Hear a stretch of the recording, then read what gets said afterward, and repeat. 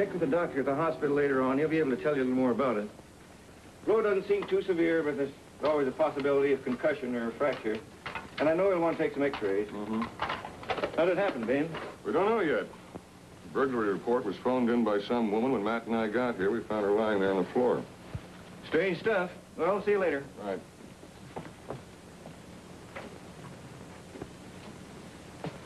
Well, Ben, this is Mr. Rayburn, the office manager. Lieutenant Guthrie, Mr. Rayburn. Hello. Happy to know you. Her name is Ann Brennizer. She's 39 years old. She lives on Union Street. She's our cashier, Lieutenant. How long has she been with you, Mr. Rayburn? Oh, 17 years. Have you had a chance to check the contents of the safe yet, Mr. Rayburn? Just petty cash for stamps and things like that. Our bookkeeping ledgers, that's what's been stolen. All our business records. Have you any idea why anyone would want to steal those? Those records were invaluable to us, but not worth a plug nickel to anybody else. Well, did you have an audit coming up, anything like that?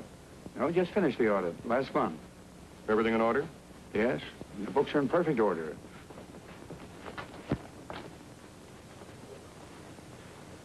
Lieutenant, did Ann discover the burglary when she opened the office this morning and reported to you? It looks like it, Mr. Rayburn. And someone was still waiting around for her when she was phoning. Possibly. Personnel manager's got the whole office force lined up, Ben. Well, you talk to him. Matt and I are going to check the hospital. Right. Thank you, Mr. Rayburn.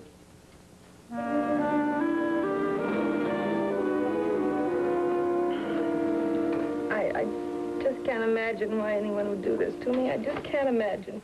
Well, did you get a look at whoever it was? I can't remember exactly. I know it was a man. Just as I passed out from the blow, I remember seeing a man's face. It was hazy, like a dream. Did you get a look at him? That's just it, Lieutenant. I can't remember. I'm not even sure there was such a man. It might have been a dream. Well, suppose we go back a little. See if you can remember everything that happened this morning. Well, I got to the office at about 7:45. I started across the office and I noticed the safe. That horrible writing on it was open. I ran over to look and I could see that all the ledgers were gone, every one of them. Do you know why anybody would want to steal those ledgers? No. All right, then what happened? I called you and reported it. Well, suppose we go back a little again. On your way to work this morning, did you see anyone outside acting suspiciously? No, not a soul. Well, what happened when you called in to report it? A man answered, no, a woman. I guess it was the operator. I said I wanted to report a burglary. And then I talked to a man and I told him what happened here. I was so upset. Maybe there was someone around and I just didn't notice it. Miss Brennizer, we understand you've been with the Ledbetter Company for a good long time. Is that right? Yes, 17 years. I started as a mail girl. Do you know why anybody would want to write the words hate, hate, hate across that safe? No. It's a wonderful concern. I can't think of any reason why anybody would act this way. You see, this is not an ordinary burglary. As far as we know, nothing's been taken but the records. Records that mean nothing to anyone but the people in the company. And further, burglars that we run across are generally doing their work in the middle of the night and not early in the morning when there's a chance they'll be surprised. I see. So anything that you can remember that might help to straighten this out, we would appreciate, Miss Brennizer. Yes. They told you when you can go home yet? No. No, I don't think it'll be too long. You look pretty healthy to me. You know, I feel terribly guilty about this happening. Why is that, Miss Brennizer? I haven't missed a day's work in 17 years. Now, when they need me most, I'm not there to help them.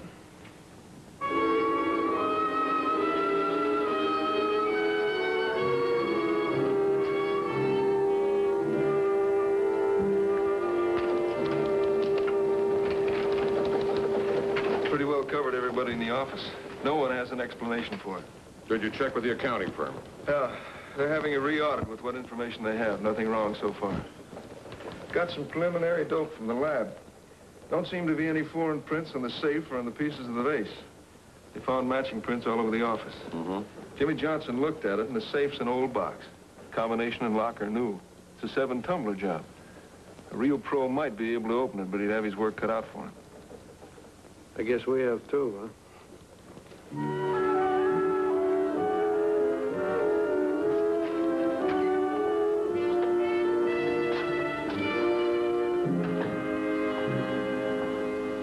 Hello, Miss Brennizer. Oh, Lieutenant Guthrie and Inspector Grebb. Didn't know you're out of the hospital. How do you feel? Fine. I got out late this afternoon. I simply couldn't stay there, not with them needing me so badly at the office. And it's a good thing I did. Why is that? Do you remember that man, the one I was trying to tell you about? Yeah. I just saw him again. When? On my way to the office. He was on Market Street near Montgomery, walking in a crowd of people. You're sure this was the man? Yes. Funny.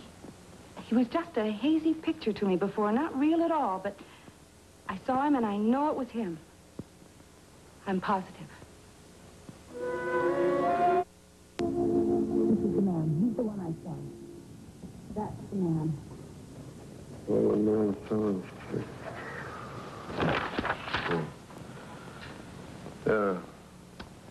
His name is Taisano, John L. Taisano. Does that mean anything to you? No. He has a record of 18 months for attempted burglary. Any aliases, Matt? No, but we've got an address on him, Ben. I'd like to have you take another look at that picture, Miss Brennizer. The description you gave us is pretty close to this man's description, height, weight, and so forth. But we do have hundreds of other people up there with similar descriptions. I don't understand. We don't want to make a mistake, Miss Brennizer. We're going to pick this man up on your say-so. Well, yes. But here's the whole thing. When we talked to you at the hospital, you couldn't remember what this man looked like. You weren't even sure that you'd seen him. How is it you can remember him so clearly now? There's no mystery about that. I was dazed, shocked when I talked to you before. I'm functioning again now, and the moment I saw him, it brought it all back to me. That's the man. There's absolutely no doubt about it. All right, Fred, pick him up.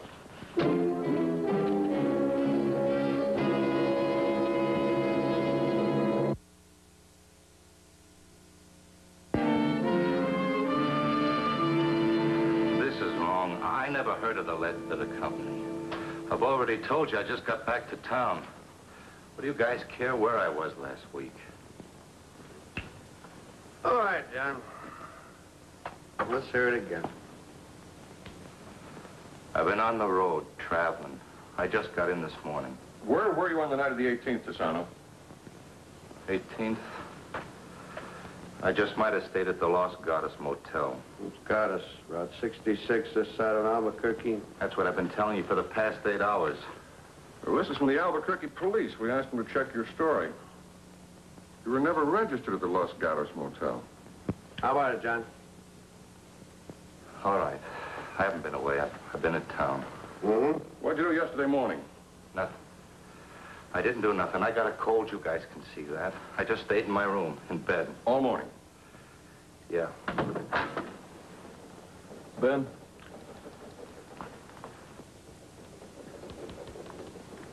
Covered Tassano's room from top to bottom. Searched his car, no ledgers. Found this .38 hidden behind these iceboxes.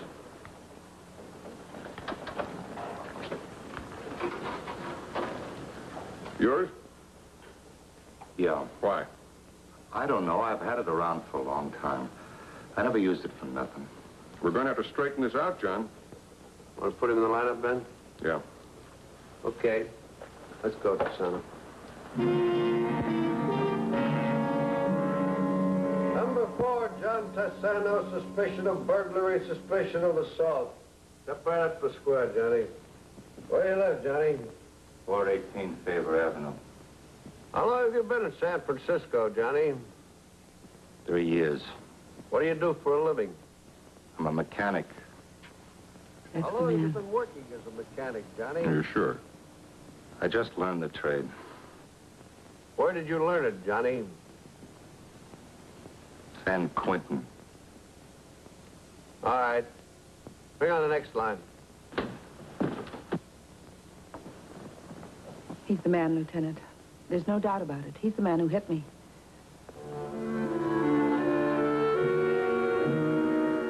No, I've never seen this man before. Does the name Tisano mean anything to you? No, sir. I'm sorry, Lieutenant. I know you're trying to find out what possible connection this man Tisano has with the Ledbetter Company. I wish we could help you. I thought surely the personnel office could help you, if anyone could. Have you located our ledgers yet? No, sir, we haven't. But this is the man. Well, as far as we know, Mr. Rayburn. We'd like to talk to Miss Brennizer before we leave. I'm afraid you're out of luck there. She didn't show up for work today. She wasn't feeling as well as she thought she was. Could we have her home address? Yeah, sure.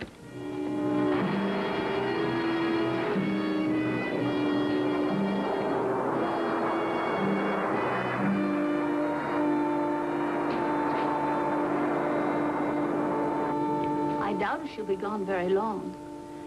There's only 2 of us, you know, ever since my husband died 15 years ago. Ann wouldn't let me spend an evening alone without telling me. She'll be home soon. Well, there's just the 2 of you live here, Mrs. Brennizer. Yes, that's right. Ever since my husband died, Ann's been the breadwinner of the family. I have a heart condition, you know, and there's nothing I can do except this. So it's been up to my little girl to provide for us. Well, what does she do for recreation? Does she go to the moving picture show or dancing, something like that? Oh, no, not my Annie. She's not the frivolous type at all. About the only thing that takes her out at night is her religious work. What kind of work is that, Mrs. Brennizer? Well, it's a Bible class, I believe. I really haven't paid much attention. But they do some very good work down in the dock area. Well, do you know where they get together, the name of the organization, anything like that? No, I don't. You see, it's Ann's interest, not mine. And as long as I know I can always reach her by phone if my heart should act up, why, of course I let her go. What is the phone number there, Mrs. Brennizer? Why, it's Yukon 969-333. Yukon 69333? Yes. Yeah, that's right. The address on Yukon 69333. Yeah? Okay, I got it, Fred. Thanks. Well, if she's doing charity work on the Embarcadero 3 nights a week, she sure picked out a soft spot to do it in. 4612 Lombard. Pretty nice neighborhood, huh?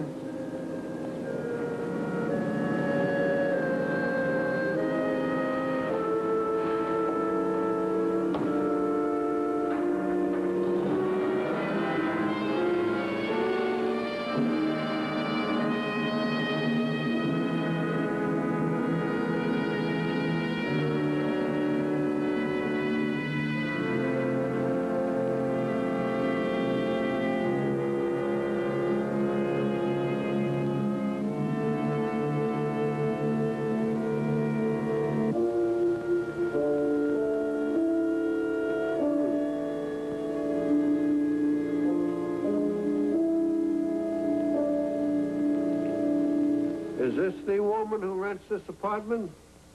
Yes, that's Miss Bren. One of our nicest tenants. High-class, sophisticated woman. Miss Bren, huh? Yes, that's right. Mm-hmm. How long has this Miss Bren been renting this apartment? Oh, it's about a year now. I understand she's a buyer at one of our better department stores. A career woman, you know. Her work takes her out of town a good deal. She seldom home more than probably 2-3 nights a week at the most. Do you have any men friends come to visit her? Now, Lieutenant, we're not the sort of hotel that... we know. Who is he? I don't think I've ever heard his name. Gentleman about, 55. Very nice, pleasant, a good tipper.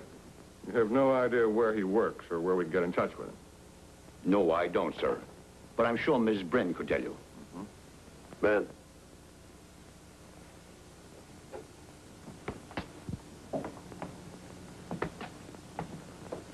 $2,000 if it cost a penny. What does this apartment cost? $600 a month, Lieutenant. Miss Brennan has taken a 5-year lease on it.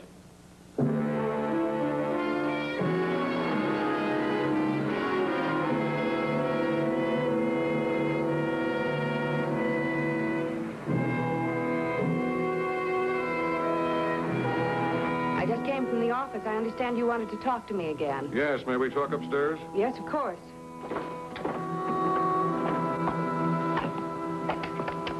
My mother's sleeping. I'll have to ask you to keep your voices down.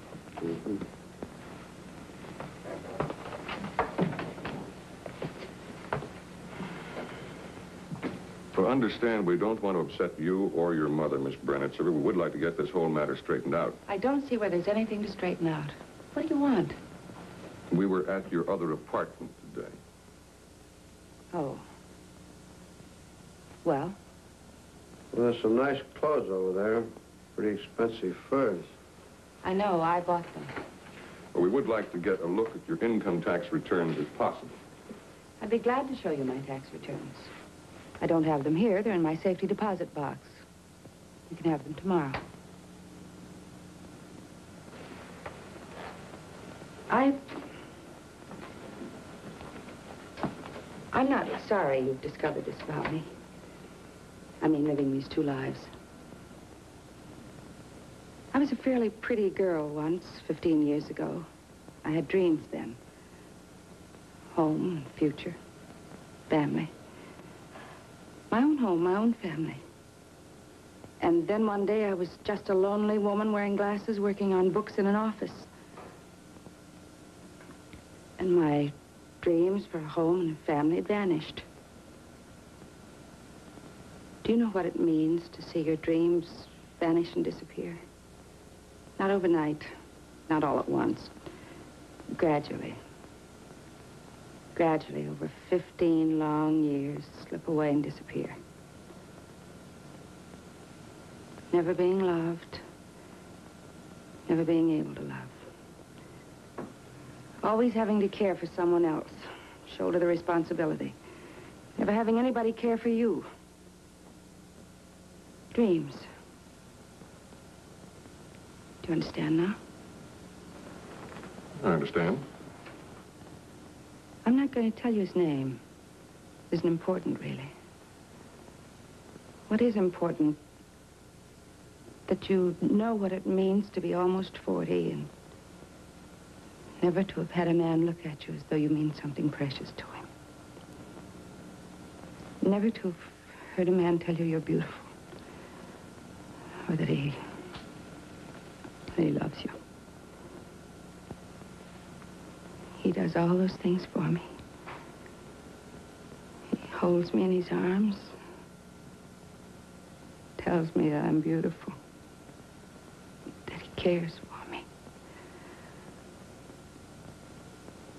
So, I've had something of dream.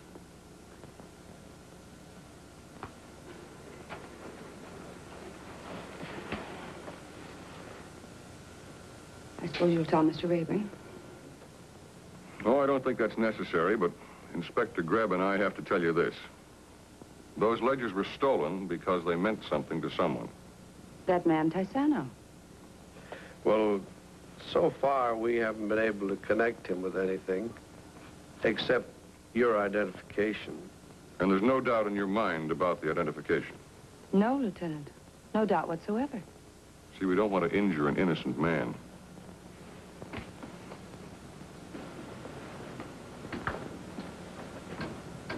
He is still the man.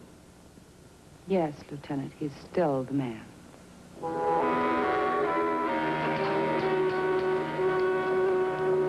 Have our men started the audit yet? What they have to work on from the auditing firm, the books are perfect so far, Ben. Well, let me know as soon as they finish. Hey, Matt. Hmm? What's eating Ben? His profession? And what's the connection? Well, look, Ben's been on the force now for almost 20 years, but he's still got one bad habit. And what's that? Every case he works on, he keeps thinking of the people involved as people. That can be pretty tough when a guy's a cop. Sometimes it helps make him a good one. Good night. Now, just a minute. That won't solve anything. Now, hello. Hello. Ann Brennizer. So we can find the ledger books in the ocean near Seal Rocks. Said she wants to clear John Tassano before she commits suicide to wash away her sins. Oh, Fred, get communications. Alert all cars in the Seal Rock area. Be on the lookout for Ann Brennizer.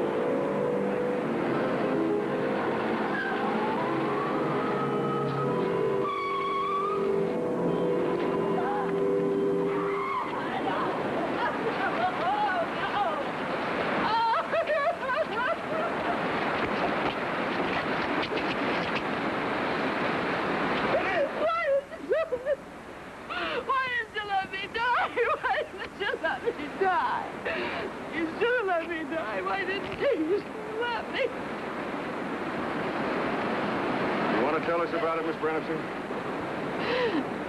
They were going to promote me and give Miss Morrissey my job. The auditors couldn't find it. They won't even believe it now. But when she takes over the book, she'll know what I've done. All the money I took.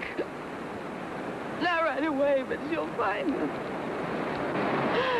You'll look at my tax returns. And you'll see I've never had the kind of money it takes to buy a dream.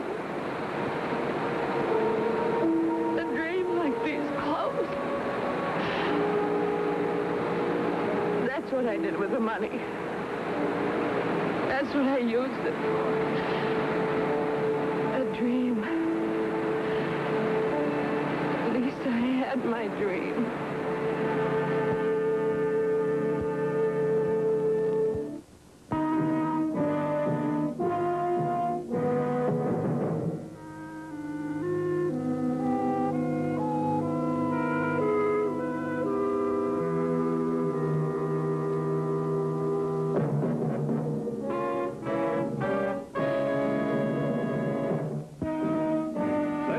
Right back with more fun and surprises on the incredible TV-20 Time Machine and Jack Benny right after these messages. Stay with us. Michael Gaffey and the men in his organization who have contributed their time and effort to make this program possible.